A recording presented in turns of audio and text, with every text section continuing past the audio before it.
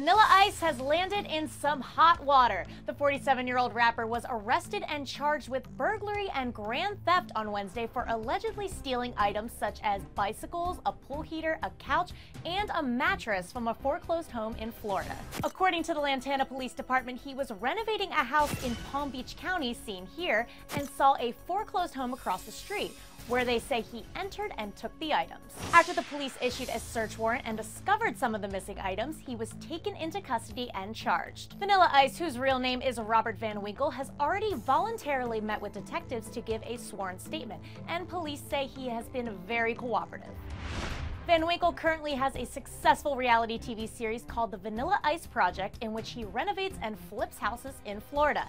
He teased the new season just yesterday, tweeting, "Crazy stuff on this season of The VIP. Jellyfish aquarium, infinity pools, fiber optic lights, remote control everything."